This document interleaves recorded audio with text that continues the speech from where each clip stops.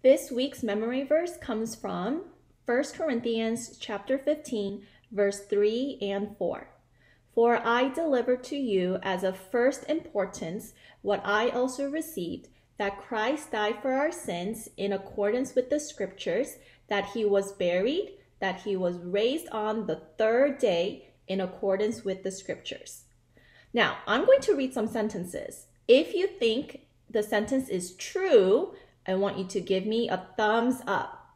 If you think it's not true, it's false, thumbs down. Number 1, hippo milk is pink. Hippo, like hippopotamus, milk is pink. Number 2, some carrots are purple. Do you think that's true or false? Some carrots are purple. Number 3, goldfish sleep with their eyes open. Goldfish sleep with their eyes open. And number 4, giraffes and people have the same number of neck bones. Giraffes and people have the same number of neck bones. Maybe you might have said that some of these sentences were false. But do you believe that all of these facts are actually true? All of them. And we can know that our memory verse is also true because it comes from the Bible, God's word. God gave us his word so we would know the most important truth. So our most important truth is our memory verse this week. This verse comes in the New Testament, the second part of the Bible.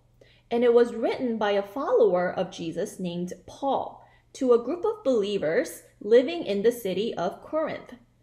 Paul wrote 2 letters to the Corinthians.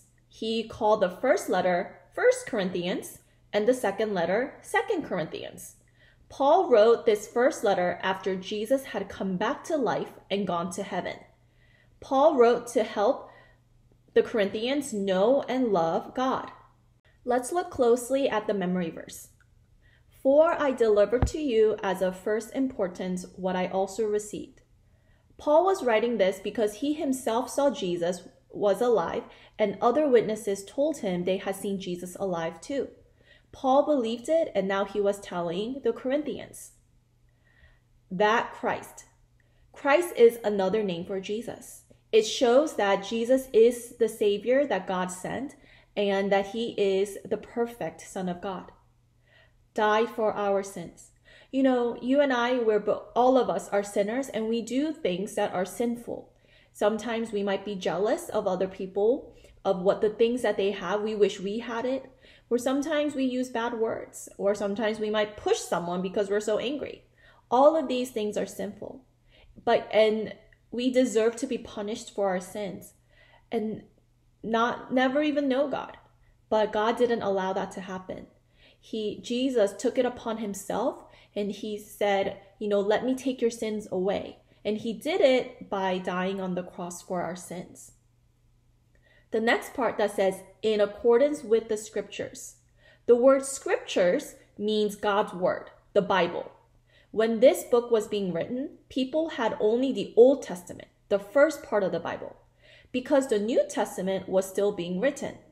Hundreds of years before Jesus came to earth, the Old Testament said what would happen. A Savior would be born, live a perfect life, to be killed on the cross, and come back to life to save people from their sins. The whole Bible is about Jesus. That he was buried, that he was raised on the third day. After Jesus died, he was put in a grave, but Jesus didn't stay dead. He came back to life and lives in heaven today, ruling over all of the earth. And again, in accordance with the scriptures, Jesus did what the Bible said the Savior would do. Let's say the whole verse all together again. 1 Corinthians 15, verse 3 and 4. For what I received, I passed on to you as of first importance, that Christ died for our sins according to the scriptures, that he was buried, that he was raised on the third day according to the scriptures. So I'm going to show you the motions to help you memorize this verse so it's a lot easier. So, for I deliver to you as of first importance what I also received, that Christ died for our sins in accordance with the scriptures, that he was buried, that he was raised on the third day in accordance with the scriptures. Okay, let's try that again.